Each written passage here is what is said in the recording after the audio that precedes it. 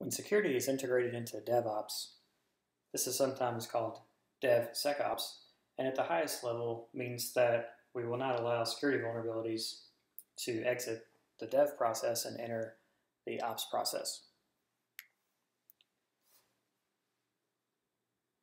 Security occurs in multiple places throughout the DevOps cycle. We have security requirements that come from standards, and then we have different kinds of assessment that occur at different points on the DevOps continuum. If we divide these two areas in half and look at the parts that are in the dev process, we see that, not surprisingly, the development and building of the application occurs in this dev phase. And with that comes security requirements and three types of assessment to root out any bugs that remain after we proactively avoid as many as we can. We still have some security to do in the ops process as well. First of all, we need some type of a verification step to make sure that we accomplished our goals in the dev process before we promote the code. We also have to monitor the application throughout its life while it runs in the production environment, since new vulnerabilities can be introduced or can be discovered after the system has already been promoted. There are several advantages to DevSecOps. Looking at standard application development, code is often copied from project to project, or perhaps one part of a project into another part, maybe from, say, one web page to another web page. And so any uncaught bugs will replicate quickly. If we can catch these earlier and eliminate them, it's much less likely that the bugs will propagate throughout this project or be carried over from one project into another project. Also, fixing security issues is a matter of timing. The later that it's done, the more that it costs to fix the same bug. If we can fix the bugs in the development process, we encounter a lot less friction. We don't have to go through the processes, paperwork, and bureaucracy it takes to fix something that's already made it further down the process. The developer can probably just go ahead and quietly fix the bug, perhaps without any fanfare, and move on with the development process. If the bug escapes into the build process, we start to see the build process itself getting interrupted, and this slows down the project. The developer's reputation might be impacted, and bugs start to replicate.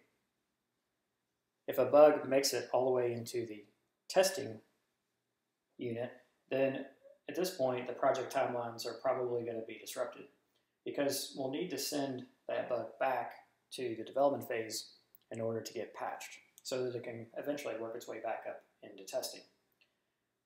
And we also have the mean time to repair of the bugs going up quite a bit, as the amount of work it takes to fix the bug is getting bigger and bigger in order to send it back in these later phases.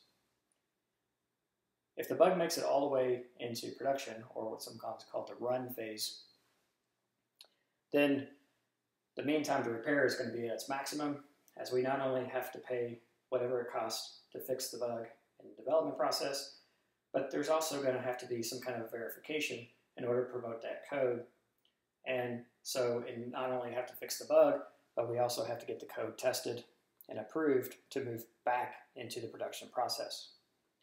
It's also possible that there may be other consequences for uncaught bugs that are running in production. Perhaps a security researcher will discover them and report it as a bug bounty, or a malicious agent might take advantage of the bug, and we could have some sort of security breach.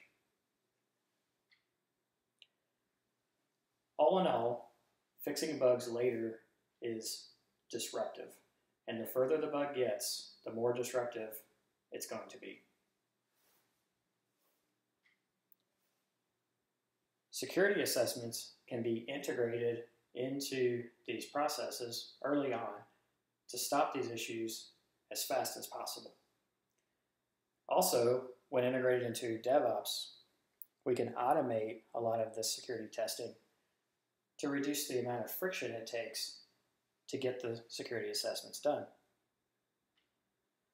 So in the development process, we have available to us this sort of automated peer review called static code analysis, where we can have software read the code and find common problems by inspecting the code itself.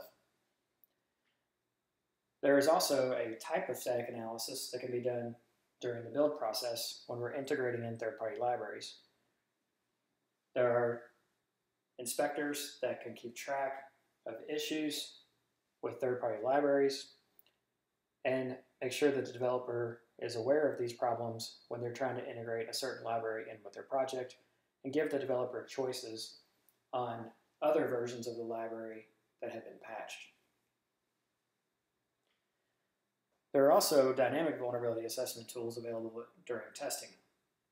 These tools interact with the application, and so they typically can't be run until the application is fairly well put together, because the application has to be available, running, in order for dynamic vulnerability assessment tools to talk to the application and see what they can learn by interacting with the app.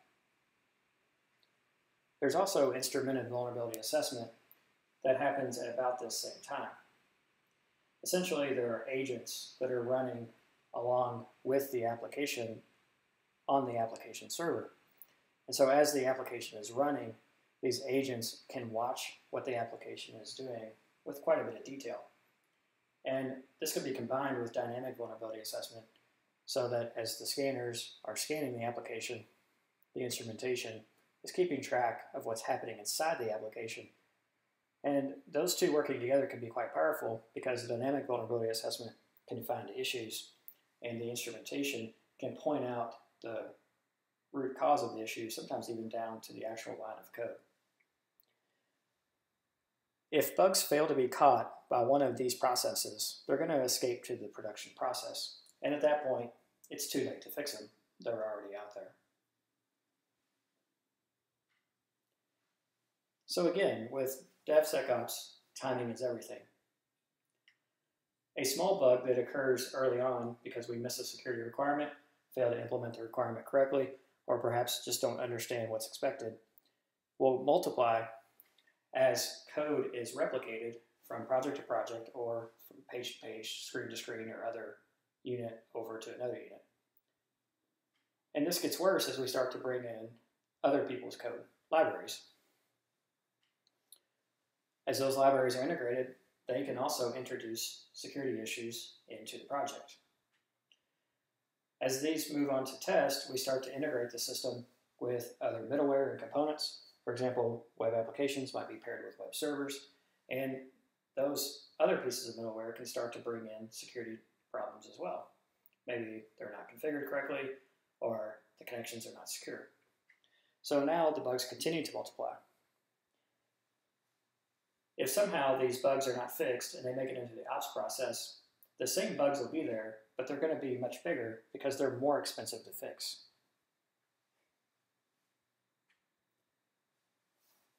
There are these lines that occur in DevOps, and there are consequences for crossing those lines. One of the lines is kind of a warning area that happens between planning the project and actually implementing it. On one side of this line, we can proactively prevent vulnerabilities from ever occurring in the first place.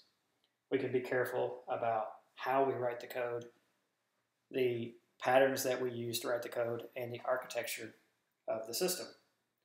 And just by following generally accepted programming practices, best practices, and security requirements, we can actually avoid having vulnerabilities in the first place. Once we cross over this first line and we start to implement the application, we've now entered a reactive remediation area where when a bug is introduced, we'll have to fix it. And so at this point, we're not so much preventing bugs, but we're finding them, identifying and categorizing them, and fixing them. But there's another line that is even more important, and that's the line between dev and ops. On this side of the line, we have our last chance to fix a bug before it gets out into the operations or production area. And if the bug makes it over the line, again, it's too late. It's already out there. We're going to pay maximum price to fix it, have the highest mean time to repair, and also we are now introducing a risk to the organization. So again, timing is a very important concept within DevSecOps. Everything has to be done as early as possible. If we fix items relatively quickly, it shouldn't cost us too much if our DevOps process is fairly efficient. But as these bugs continue to move on down the line, they're going to be more difficult to identify. It takes longer to get them fixed, and there's more steps in order to send back, track, open a ticket, reproduce the bug, and fix the bug. So by the time the bug gets out to where the project is ready to release the code, it's now down to crunch time. The project timelines are very tight at this point, and any kind of disruption is expensive. And naturally, if it makes it on out into production, we're now going to pay the maximum price to fix this issue. We also could be facing some other kinds of consequences, like bug bounties, some sort of security event, or some sort of violation of our compliance obligations. So we can think of Dev as having both the start and the finish line in it. Between the start and the finish, we need to identify all of our security challenges. We need to find them as quickly as possible.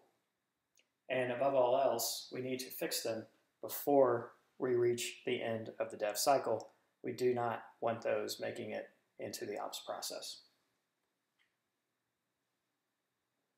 In part 2, we'll take a look at what it means to actually do DevOps with security integrated continuously into the process.